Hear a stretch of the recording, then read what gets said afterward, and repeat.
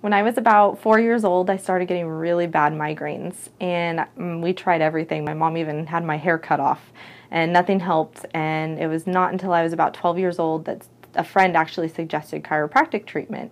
And so I started going to a chiropractor, and it helped a lot. I didn't get migraines as frequently, which I used to get them once a month. It was maybe once a year.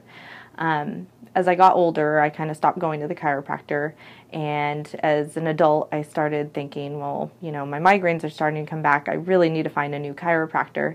I had new insurance, so I looked on my insurance list, and I found Dr. LeMay, and I was impressed with the first phone call I made to them, and so I started treating with him, and it helped me a lot. My headaches went away again.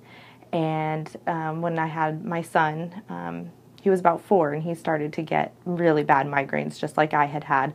And so I automatically thought, well, Dr. LeMay, I know he can help with that. And I called them up, and sure enough, they said they could help. So I brought Davis in, and we'll let Davis tell him. Davis, come here.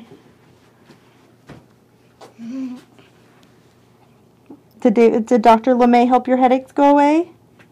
Yeah? Mm-hmm. You don't get them anymore, huh? Yeah. Yeah. Can I play with those?